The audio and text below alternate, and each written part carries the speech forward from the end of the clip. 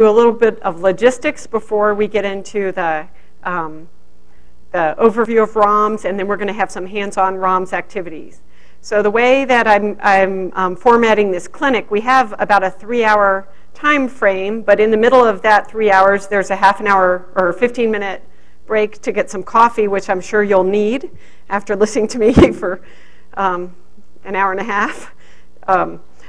And then when we come back from the coffee break, I'd like to have a discussion to get some feedback on how you think this hands-on exercise and the idealized model that I'm showing you is going. And part of the motivation for doing this clinic was that there's been a call in the Marine Working Group and the Coastal Working Group to have some idealized hydrodynamic models within systems. So one motivation for setting up this idealized model that I'm going to show today is that we might be able to provide this tool within the systems as a idealized shelf hydrodynamic model that could be used for whatever application people wanted.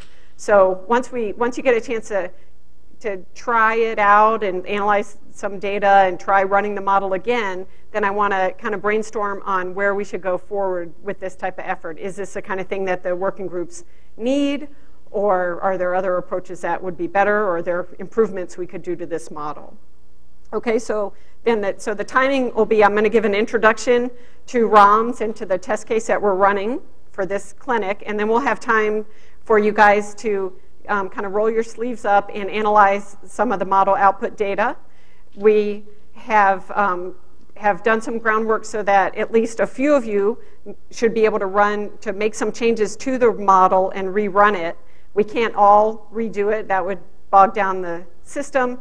And so I think when we get to that point, we'll kind of make a vote of how many people have access to Beach that could conceivably rerun the model, and then maybe pare it down to just maybe 1 to 3 model runs that we start up as kind of a group effort.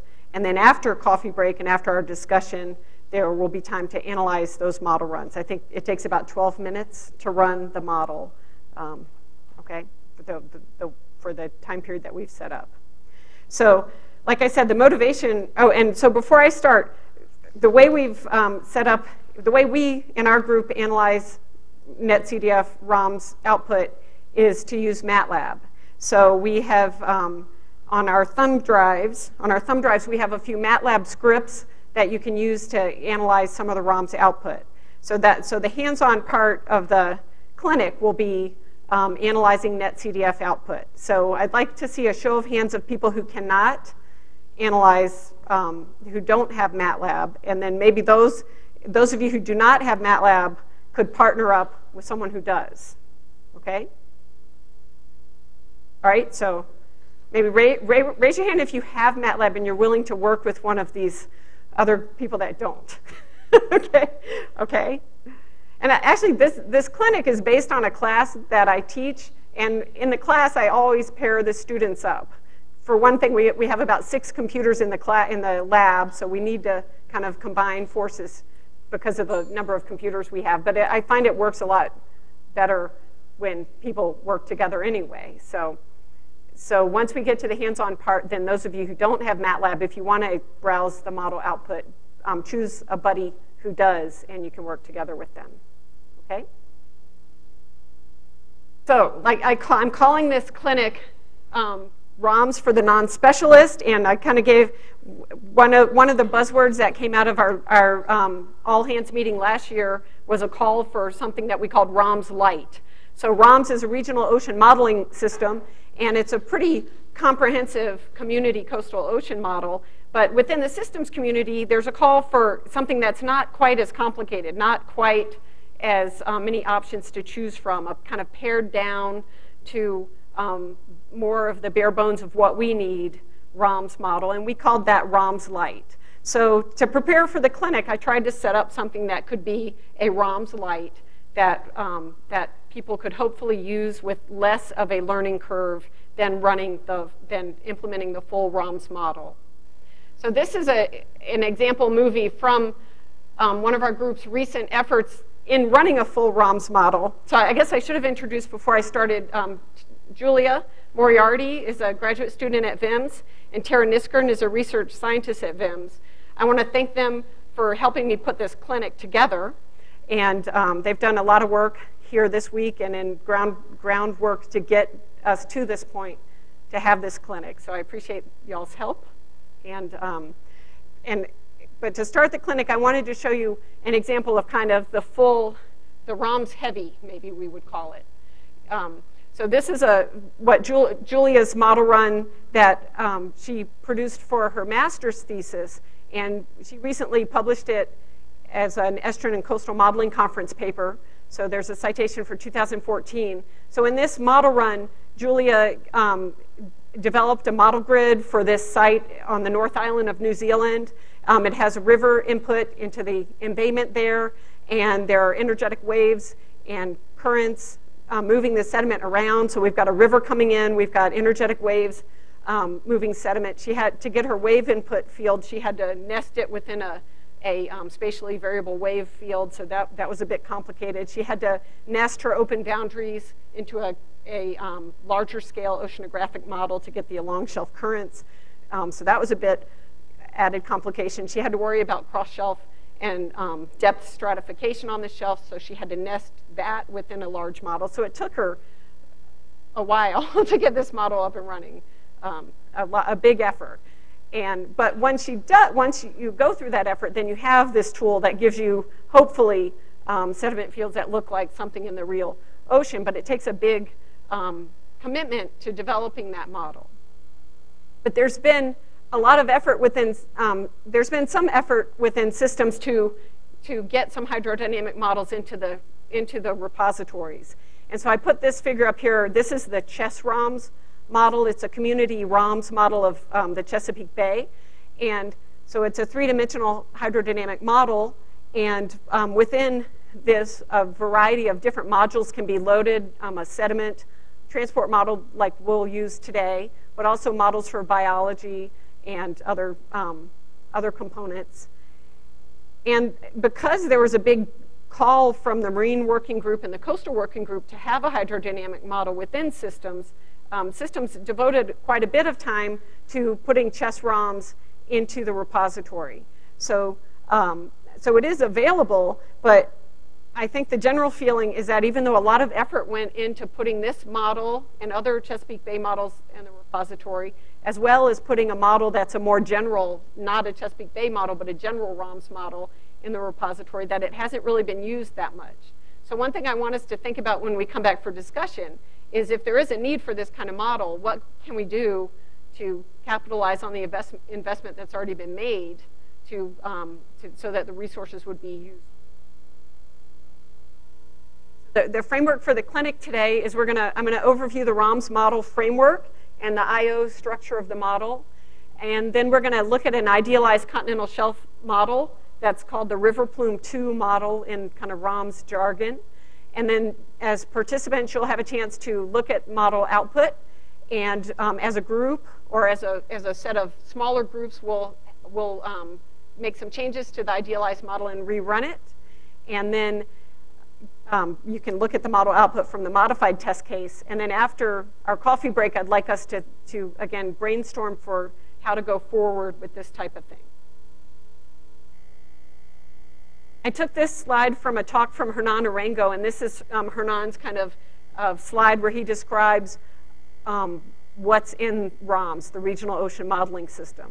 So Hernan is one of the main developers of the ROMS code. He's at Rutgers, and here he's showing maps of different ROMS model output from around the globe, and he has a list of the main features of the model. So in general, it's a free surface hydrostatic primitive equation model, and it uses terrain following vertical coordinates. I'm going to show you guys more about the vertical and the horizontal grid because that is really relevant for how you analyze the model output. But in here, he points out that ROMS has higher order numerical schemes, and it's parallelized, so it can be run in MPI, so it can be run in a high-performance computing environment. It has a lot of effort in ROMS has gone into data assimilation, so that's all that about tangent linear representer adjoint models. So a big part of the ROMS community is interested in data assimilation. But the group I've worked with more is in this other bullet for tides, ecosystem, sediment, and sea ice models. Within the ROMS hydrodynamic model, there are ecosystem and sediment models that are linked to the hydrodynamics. And so one thing that makes ROMS a nice environment to work within is that you can have a physical oceanographic model, but you can also have access to geochemical, ecosystem, and sediment transport models.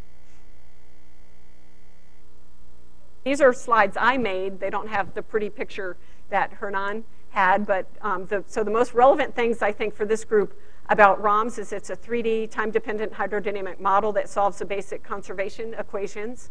It includes transport equations for temperature and salinity, and those transport equations can also be applied for sediment tracers as well as biogeochemical tracers. It's a community model. Right now there are over 4,000 registered users. And then in addition to the hydrodynamics, there are modules, as I said, for sediment transport and biogeochemistry. So today we'll use the sediment transport model, and the model we'll use is described in Warner et al. 2008. And it can account for bed load and suspended load, though we'll just use the suspended load today. Other things about ROMS that make it nice for coastal applications is it can be run as a nested model, so you can have higher resolution versions nested within the lower resolution. There are versions of it that can be run with wetting and drying, so you could, if you could set it up to do storm surge or run it in macrotidal environments. And there's a big data assimilation community. A lot of effort, especially within the group that developed the sediment transport model, John Warner and his colleagues, a lot of effort has gone into coupling the model, the hydrodynamic model, with other models. So a lot of the effort has gone into coupling it with SWAN and with WRF. Yep.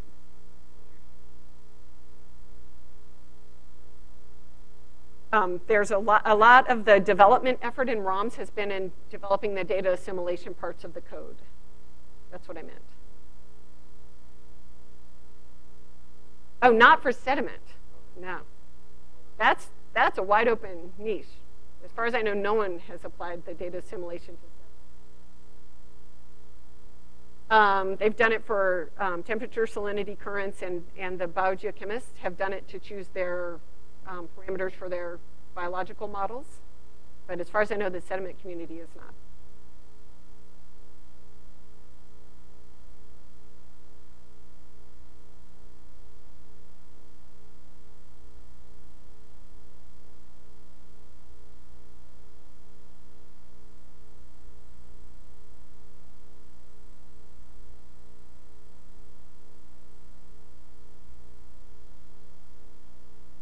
Yeah, so a lot of the data assimilation has been used to set open boundaries for physics or for the biological process. Okay, so to continue our overview of ROMS, it's written in Fortran 90. It's parallelized. So in theory, if you make changes to the code, you should be able to recompile and run it in parallel. It includes a lot of options. So it includes different advection schemes that you can choose between. It includes a range of turbulence closures, and it includes a range of bottom boundary layer treatments. So on the one hand, that's really good. It gives the modeling community a lot of flexibility to choose which of these options that particular application needs. But on the other hand, I think that's one of the things that makes a learning curve for ROMS kind of steep, is that you have the sense that you got to choose between all these things. And sometimes, if you just want an idealized continental shelf model, you might not want to have to think about these. You might just want to get a model where reasonable decisions were made for these different options. The model output is in NetCDF, and but the model input is another place where the modeler has a lot of choice. And so there's a flexible mix of model input. If you have a long time series of model input, like if you have a wind field with time and spatial variation in the wind field, you'd want to put that in a NetCDF file. But if you just wanted to run your model with a constant steady wind, then you don't want to generate a huge 5 gigabyte wind field to just have a constant steady wind. So if you did that, you'd want to hardwire it in the code. That would be the easiest way to set a steady wind field. So ROMS gives you the flexibility to make that choice, to do it the way that you think is easiest. It might be some of the model input is typed into a text file, and then some you have a choice between hardwiring it or putting it in NetCDF. So again, you have the flexibility, but with that flexibility comes a bit of a learning curve, because there have been times when we changed a model input, like we changed the text file, we changed a model input, and we look at the output and it didn't change, and then we have to sort through and figure out that, well, it wasn't getting the input from where we thought, it was getting it actually from hardwiring or from a NetCDF file. So with the flexibility comes a kind of a layer of complexity that makes the learning curve a little steeper. Okay, for the grid, any hydrodynamic model, it's important that you think about what the grid is, because that's one of the main differences between the different models that are out there. ROMS uses an orthogonal curvilinear grid, so it's a structured grid where the curvature of the grid can be chosen to kind of mimic the bathymetric curvature of the coastal area, to the extent that you can still keep your grid cells pretty orthogonal. And it's a staggered grid, which most structured grid ocean models are staggered grids, but that the fact that it's a staggered grid, from our point of view, if we're not getting into the numerics, but we want to look at analyzing model output, we need to keep in mind what our horizontal grid is. So it uses an Arakawa C grid. So what that means is that the different model variables, the velocities and the tracer concentrations, are calculated at different locations in the grid. So on that figure on the right, each one of those squares represents a grid cell. And then in the middle of each square, there's a little green row. That's called the row point of the model grid. That's where the density is calculated, and the bed stress is calculated, and sediment concentration is calculated in the middle of the grid cell. And then the velocity, the red U's, are the U points of the grid. That's where this might be the cross-shelf velocities are calculated on the grid face, not in the grid center. Then the purple V's are where the V velocities are calculated. So they're on that would be the along shelf faces of the grid. So one thing I like about ROMS is in your output file, it tells you exactly where the U points, the row points, and the V points are. But what that means is that what it means in terms of when you get a model output field, if you get a U field and a sediment concentration field, the sizes of those data arrays are going to be different, because you have more U faces than you have middle of the grid cells, because you have boundaries for each. So your U, you're going to have one extra velocity for each of your sediment concentrations.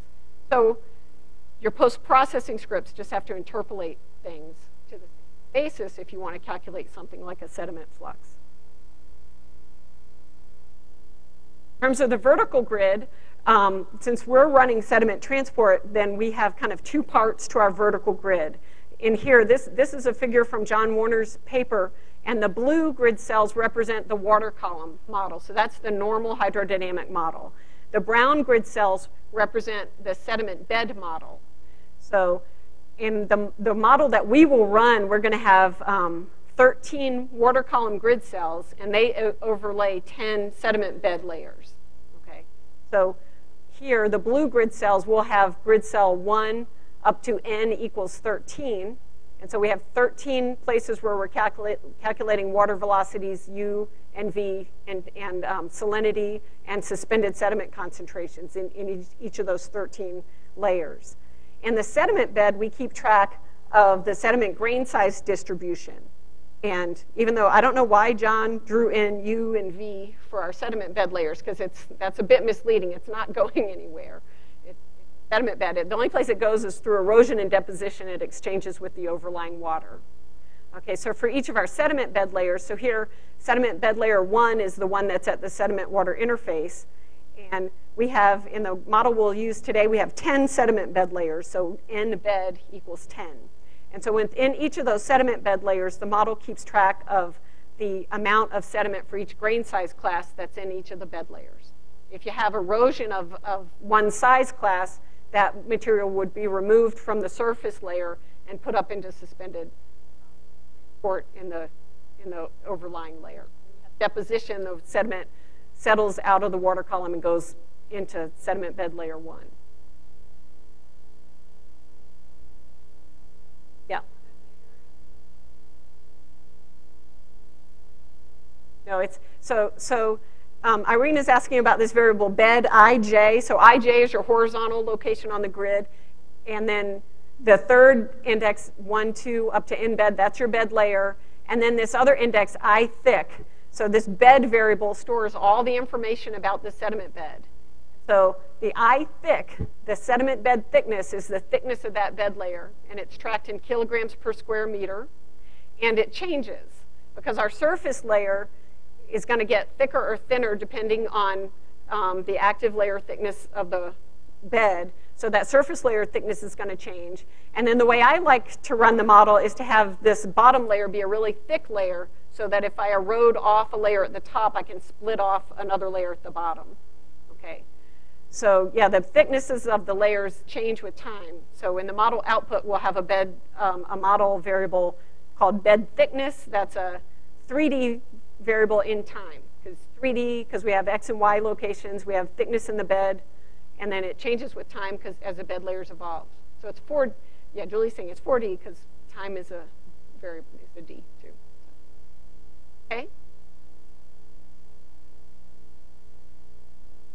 Now, the water column grid, I guess this isn't showing up very well, but this is, I want to point out that the ROMS vertical grid in the water column is a stretched grid. So that's what makes ROMS different from models like Princeton Ocean Model, is that ROMS uses a stretched grid instead of a sigma grid. So in a model like, in ROMS, the model is terrain following, meaning that the bottom grid cell always follows the bathymetry.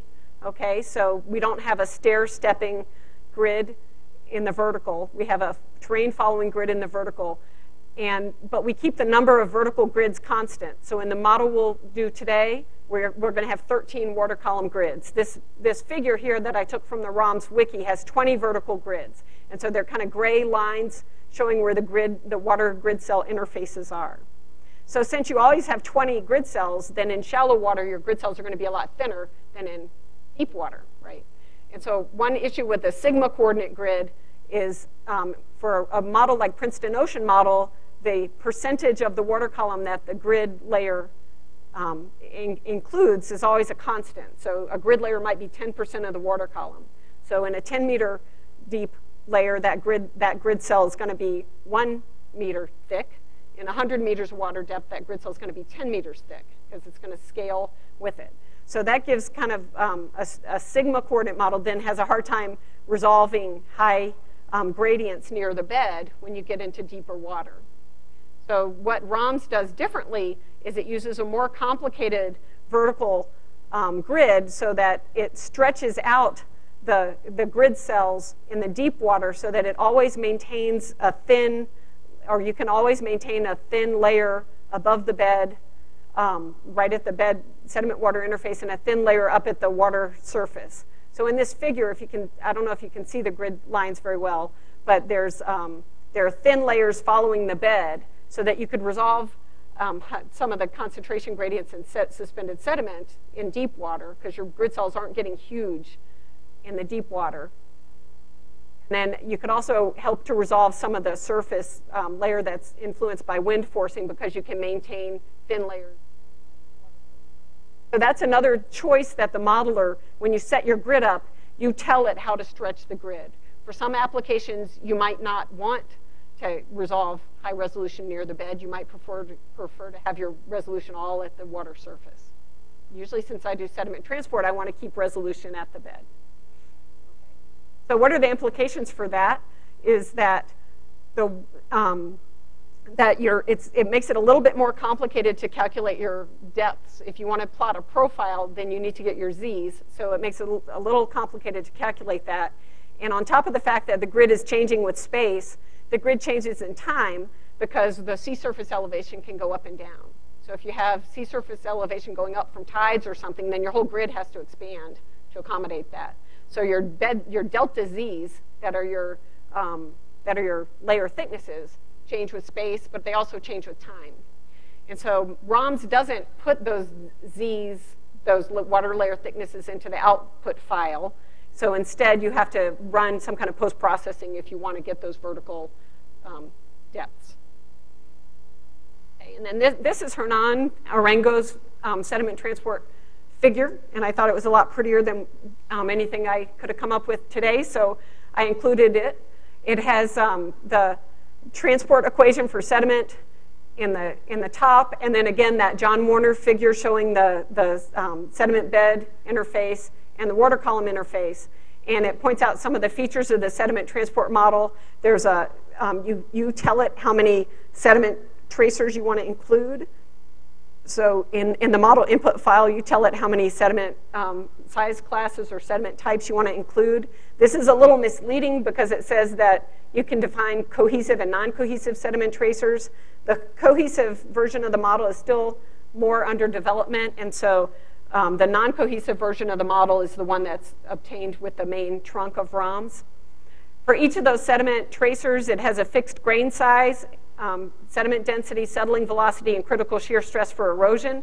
So it doesn't account for changes to either settling velocity or critical shear stress for erosion in the non-cohesive version of the model. But we transfer sediment between the water column and the seabed through erosion and deposition. I said before, we have a user-defined number of bed layers, so that stays constant in the model. And the example we'll use will have 10 bed layers. And for each of those bed layers, the model keeps track of the thickness of the bed layer, the sediment size class distribution, so what percentage of that bed layer is made up from each size class. And it says it keeps track of the porosity and the age of the bed layer, but those are really just set as constant in the model. Okay. Okay, so now this is the case that we're going to look at and run today. This case is called River Plume 2. And there's been a version in the main trunk of ROMs, so there's been a version of River Plume 2 for some time, but I used it for teaching the class that I teach at VIMS and to prepare for this clinic, and we had to make some changes to the version that comes with the trunk in order for it to work.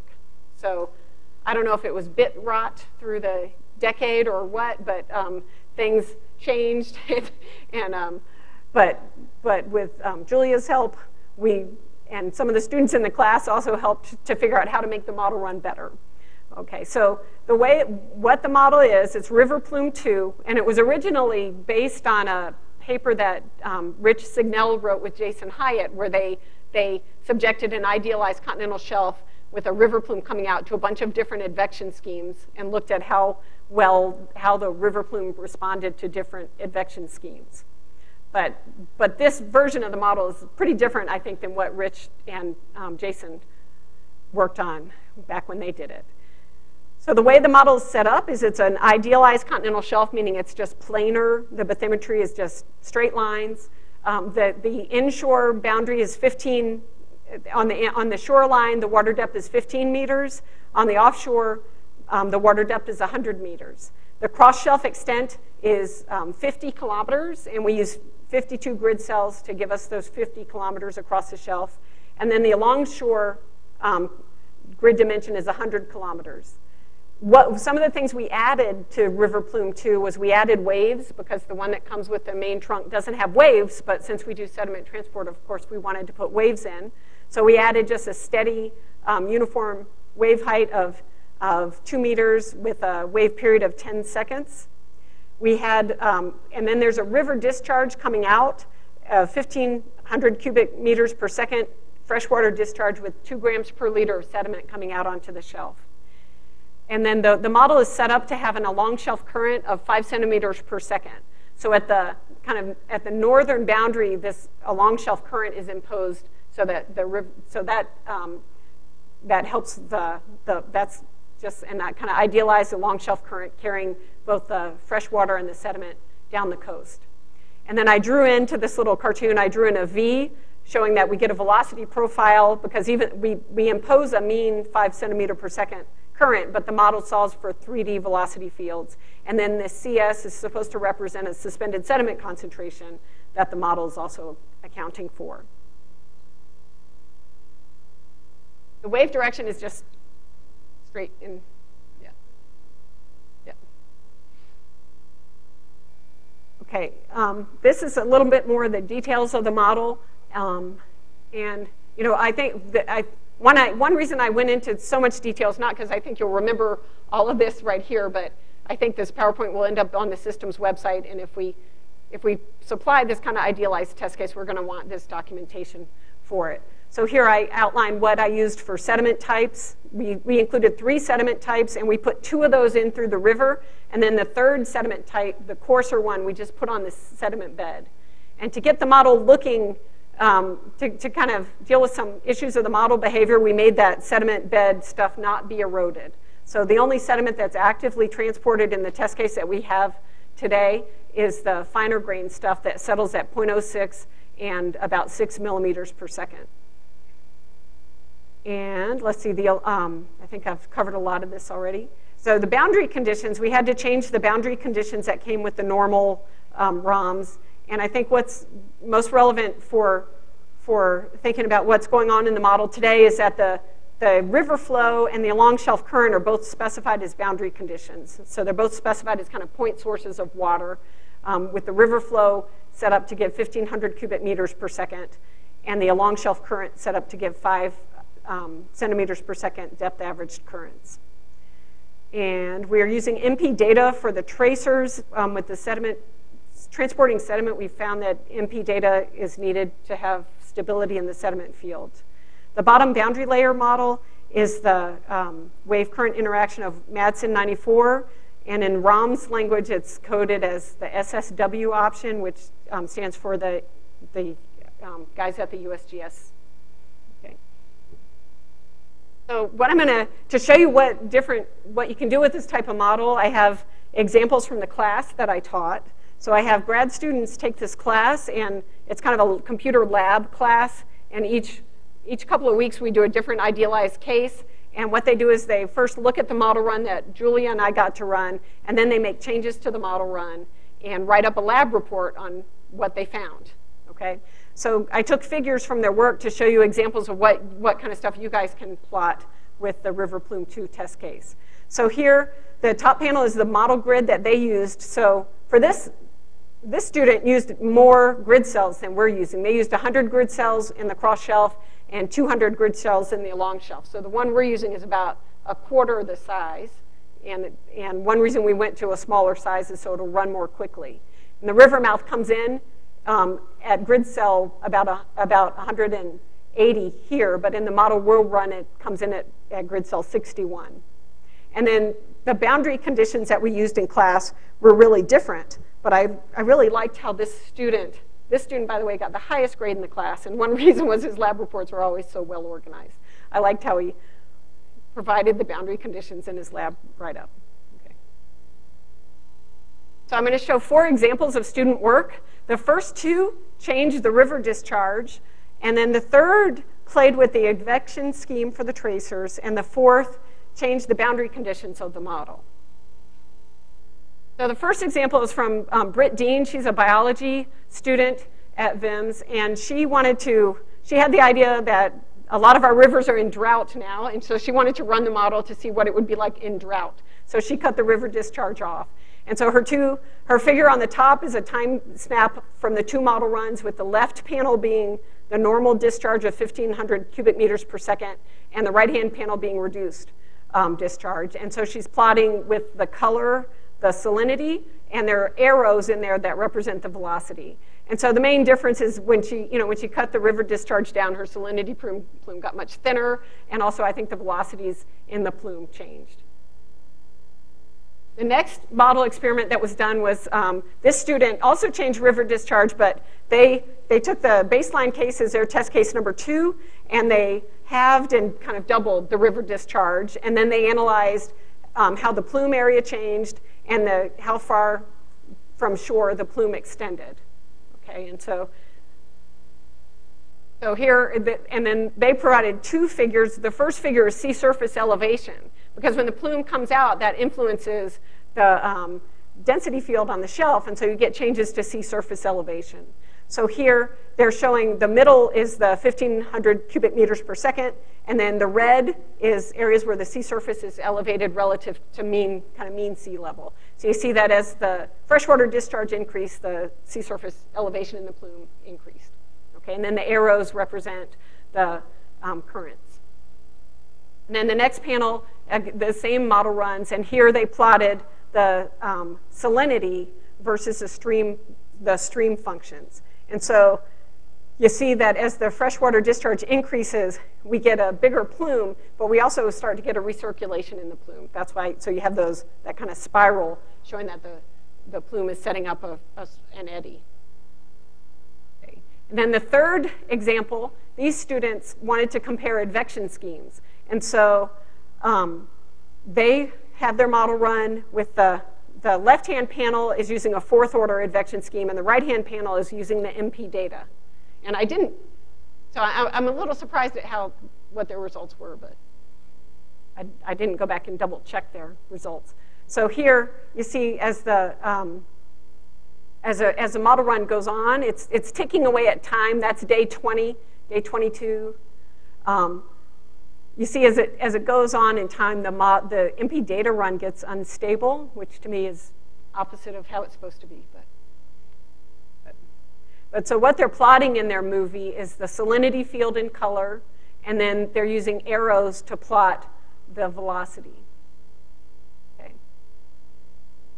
And at the top, they have their timestamp. So now we're up to about day 75.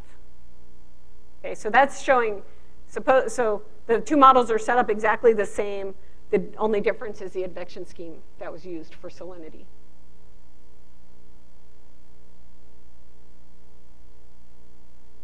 And they also set up, a lot of times we look in plan view, but it's a 3D model, so it's nice to look sometimes at a transect. So here they plotted a transect across the river mouth, and all the action is up where the freshwater plume is in the river mouth. And so what you see is that even we set up the model to have uniform discharge coming in at the river mouth, but an estuarine circulation sets up really quickly so that we have kind of the salt water coming in under the fresh water that's going out. And that ended up making us trap a lot of our sediment in our little estuary once we put sediment transport in. And then the last model run, this student, Danielle Tarpley-Smith, changed the way that the boundary conditions were treated. And the way that we're going to run the model is more like her test case, where she changed the model, the way the free surface, the sea surface elevation was treated. So in the standard model that they ran, the eastern boundary was closed and the sea surface elevation was allowed to change. But in her test case, she clamped the sea surface elevation so that we wouldn't get kind of this large surge of water coming in. So here's a time series plot. So the top panel shows her sea surface elevation. In the standard model, you see she got about 10 centimeters of sediment added to or not sediment, but water added to the water column because of the way the open boundaries were acting. But when she clamped that to be a small number, then that case ran better. So the case that we're going to run today, we used a clamped sea surface elevation instead of the one that had come in the model. All right, so unless there are questions about that, then we're ready to give you guys some of the model output. I'm going to show you what some of the model output names are. And then we have this file, OceanHIS CSDMS3.nc. That's a model output file. And we can put them on your computers either using flash drives or you can download them from an FTP site, right? It's on the FTP site. And then you can analyze the model. And after you do that for a little while, we can think about what we'd like to run differently in the model. Okay. And this is a kind of ideas of tools that you can use. Here today, we can use MATLAB for looking at the model output. If you have access to Beach, you could run the code today. But if you want to try some of this later on your own time, if you have access to Beach, you can run the code there. If you want, you could take the source code and recompile it to run on your own computer. In our lab, we tend to look to use some toolboxes, SNC tools and NC toolbox to analyze the model. People who are fans of Python have developed a toolkit called PyROMs. And then for more general kind of questions and information, the ROMs community kind of follows the wiki and the forum at the ROMs website there. So in the next two panels, I say what's in the output file, okay? So I have it set up grid information, 2D variables, and 3D variables. So the grid information, you've got your horizontal grid points, the vertical grid points, the water depth, and the sediment bed grid. And then time is really, time is also kind of the time grid. And so the panel on the columns on the left are kind of what in English you would call the variable. The column in the middle is what the output file calls the variable. So it calls the middle of the grid cells are called X row and Y row. And then the column on the right tells you the units. So X row and Y row are stored in meters. The vertical grid Z isn't in the history file, so you need to run a MATLAB script to get those Z values. The water depth is called H. And so the water depth is kind of the bathymetry. That's the standard water depth. And then overlaying on that is the sea surface elevation that gives you total water depth. The sediment bed grid is in bed thickness, is the name of the variable. And then the time is called ocean time, and that's in seconds. 2D variables that are stored are depth average velocity, so that's U bar and V bar. Okay.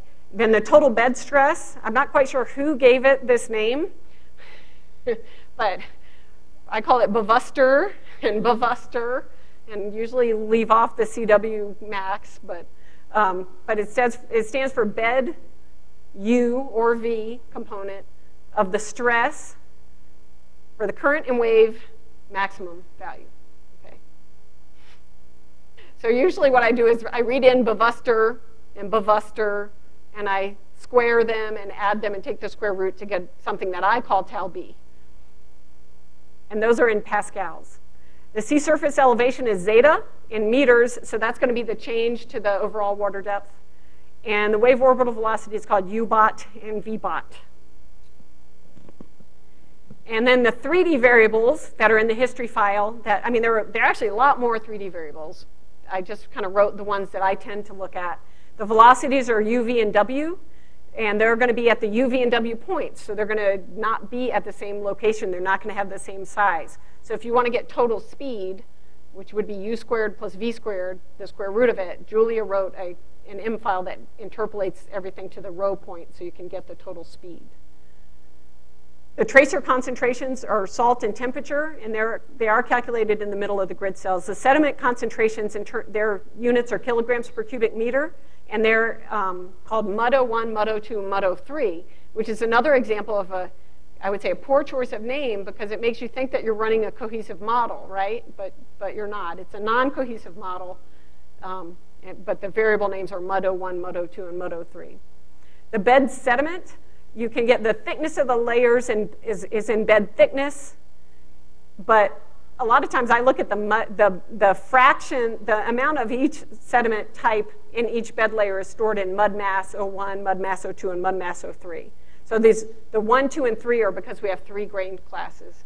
If you had 7 grain classes, you'd have mud mass 01 all the way up to mud mass 07. Okay. So if you want to get, so that's going to, the bed sediment is going to be the amount of each sediment class in terms of kilograms per square meter for each bed layer. So if you want to get the total amount of size class 1 on the bed, you can just sum it. You sum up all the kilograms per square meter for all of your 10 layers, and that gives you the kilograms per square meter of that size class on the bed. Okay? Are there questions about that, or you might have questions once you get into it?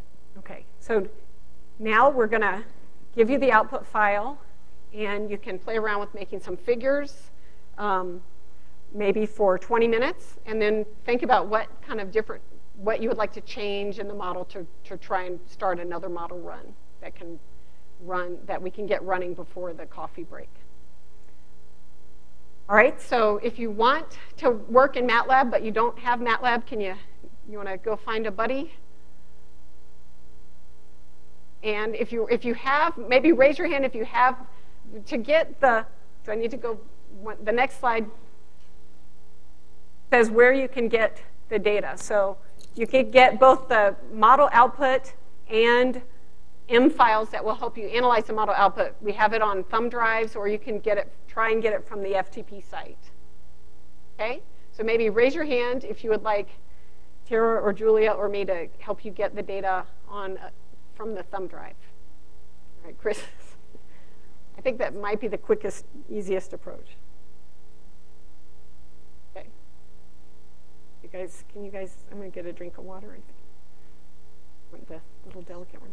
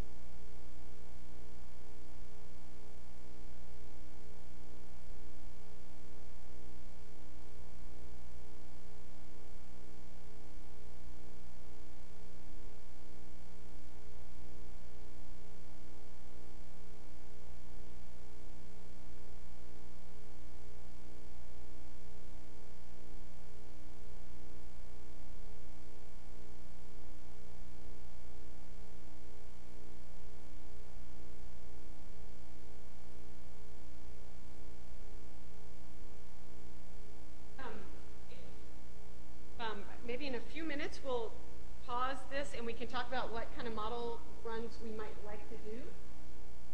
And then while we have coffee and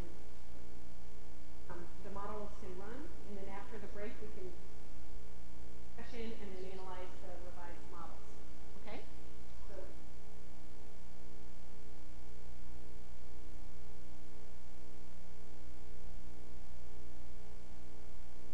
volunteer to run the model. Yay! Okay.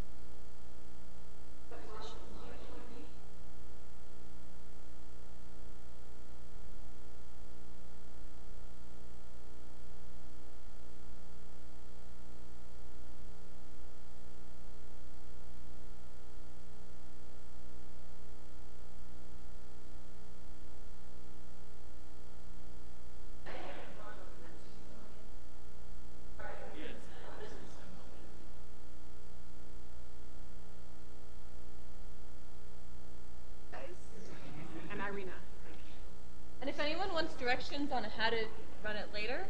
I have them. You also all have them in the files to download. So were they on the thumb drive files too? I read what you know what you want to change.